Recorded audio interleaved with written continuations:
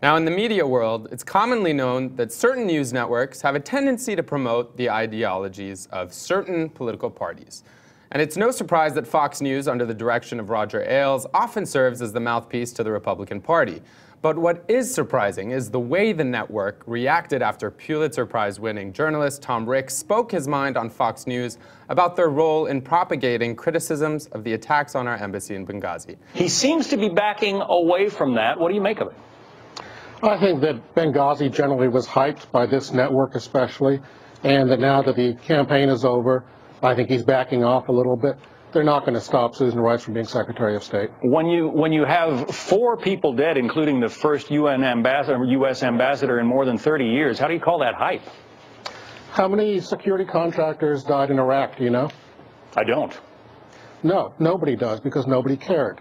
We know that several hundred died, but there was never an official count done of security contractors dead in Iraq. So when I see this focus on what was essentially a small firefight, I think, number one, I've covered a lot of firefights. It's impossible to figure out what happens in them sometimes.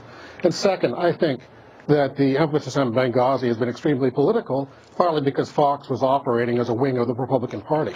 All right. Tom Ricks, thanks very much for joining us today. You're welcome. Do you think you were rude? And tell us what happened afterwards.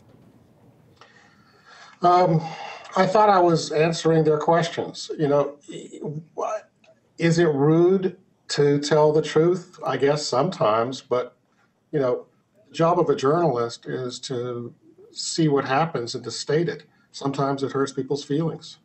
Well, you say you were answering their questions. Of course, they allege that you were ignoring their questions. Here we have a statement from Michael Clemente, the Executive VP of News Editorial, Fox News Channel. He said, when Mr. Ricks ignored the anchor's question, it became clear that his goal was to bring attention to himself and his book. He apologized in our offices afterward, but doesn't have the strength of character to do that publicly. Your reaction? That's horseshit.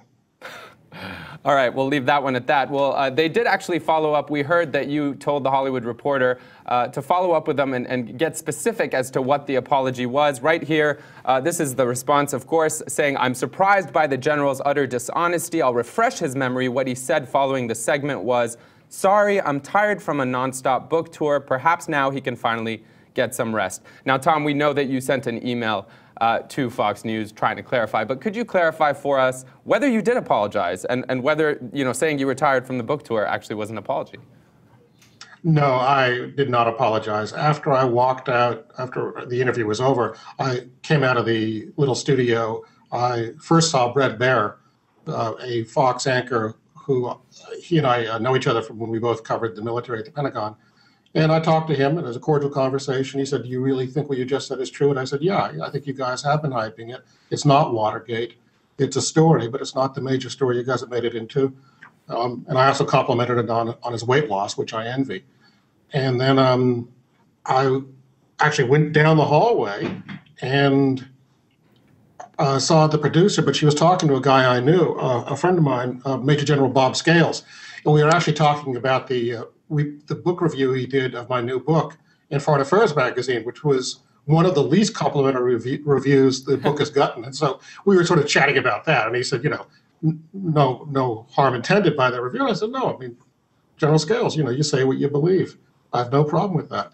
And I think then the producer or booker or whatever she was said to me kind of what just happened there. And I said, look, when that guy just started blathering about pressure increasing on the White House, it's not increasing.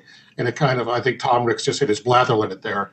And, I maybe because I've been on book tour so long and I'm tired. But no, it was not an apology for what was said at all.